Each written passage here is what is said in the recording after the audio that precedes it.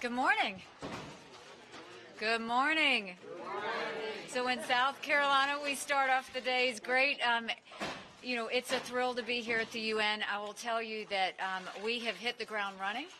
There is a new U.S. UN. We talked to the staff yesterday, and you are going to see a change in the way we do business.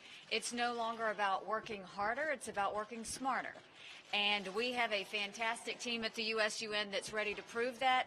Our goal with the administration is to show value at the UN. And the way that we'll show value is to show our strength, show our voice, have the backs of our allies, and make sure that our allies have our back as well. For those that don't have our back, we're taking names. We will make points to respond to that accordingly. But this is a time of strength. This is a time of action. This is a time of getting things done. And this administration is prepared and ready to go in, to have me go in, look at the UN, and everything that's working, we're going to make it better.